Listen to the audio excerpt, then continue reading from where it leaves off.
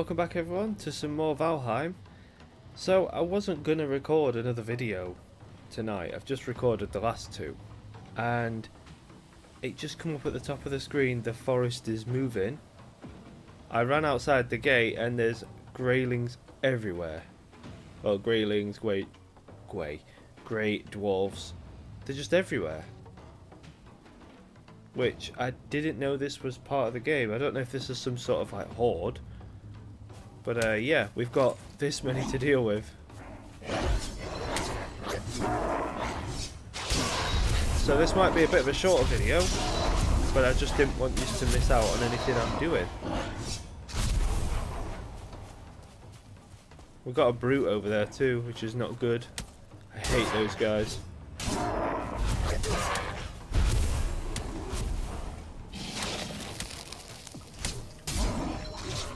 What is going on?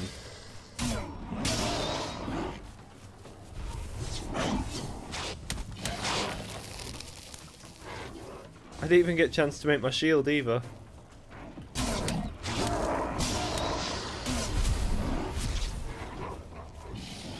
This guy is spraying poison at me.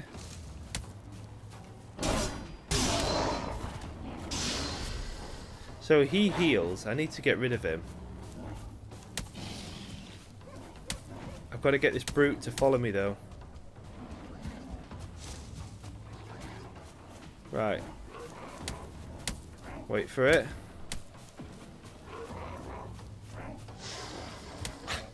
Go for him. Got him. Stamina. No.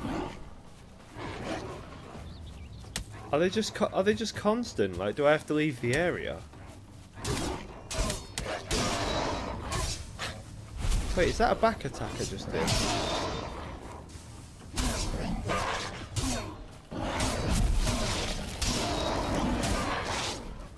Oh, this is not good. That brute as well. Got him. Yep, my non-registering sword. Come on.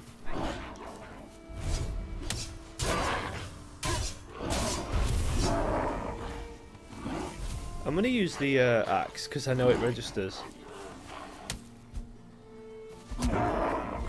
Hey, wait. The bird's got something to say. I'm going to have to make the mace, which means it's going to cost me even more copper than I said in my previous video.